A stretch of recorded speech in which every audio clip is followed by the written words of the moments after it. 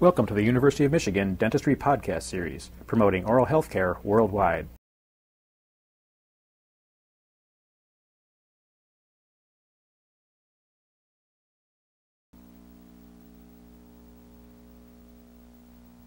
This is Jan Diamondstone, who presents with a complaint of bilateral swelling involving the area of the parotid gland.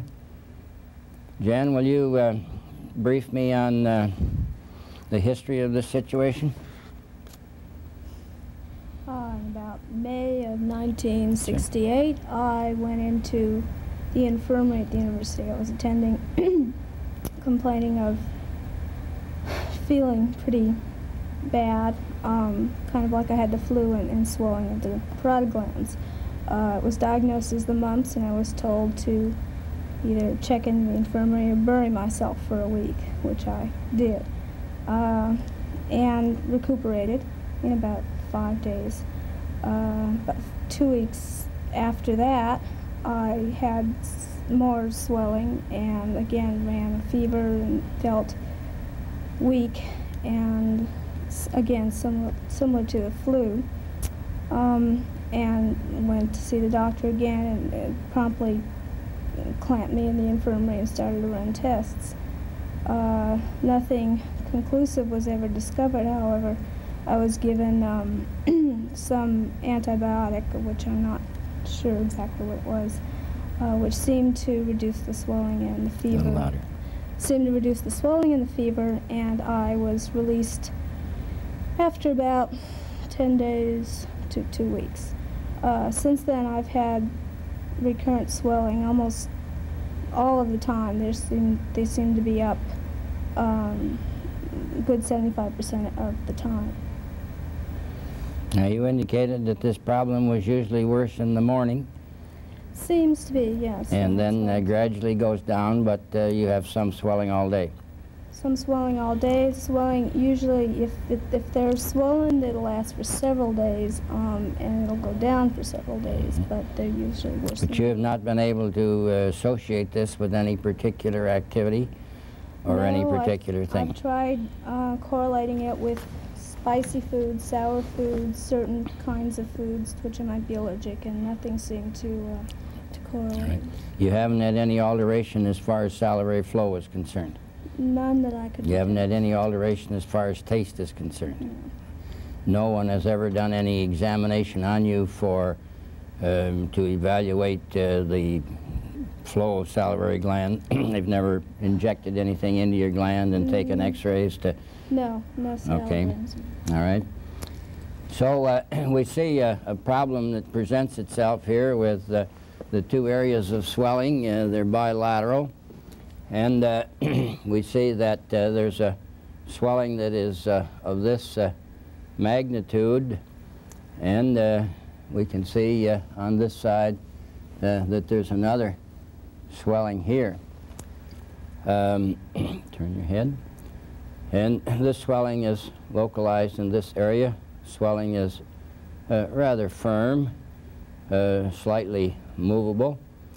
And the thing that is most striking about it is the fact that when she puts her teeth together and clenches her teeth, this swelling enlarges. Now, if you'll close, Jan, and clench, and if you have your fingers on here and palpate this area, at the time that she clenches and this bulges out, you can see that and feel that this is a mass of muscle.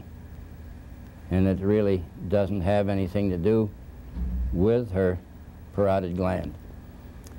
In investigating her salivary flow, it's clear and normal. She does have considerable problems as far as occlusion is concerned.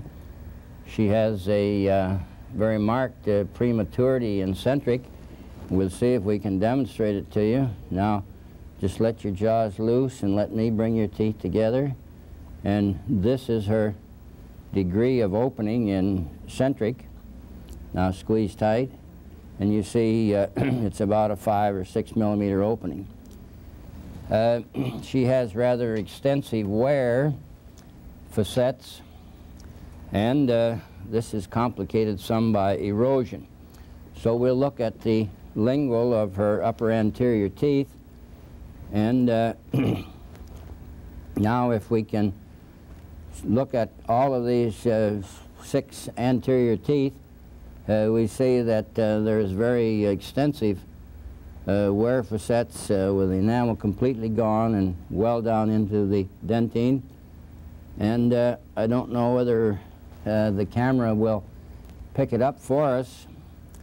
Turn your head this way just a little. But on this maxillary right lateral incisor, there's a little pink dot on the lingual surface, which is where the pulp chamber shows through, and she's almost to the point of exposure of pulp on that tooth.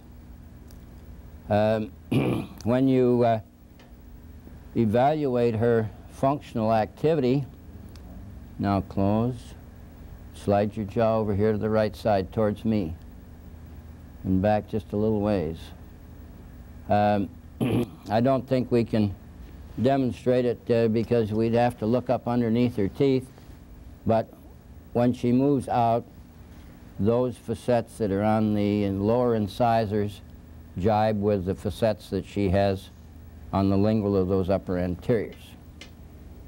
She also demonstrates an area of erosion, and we'll see if we can demonstrate this to you.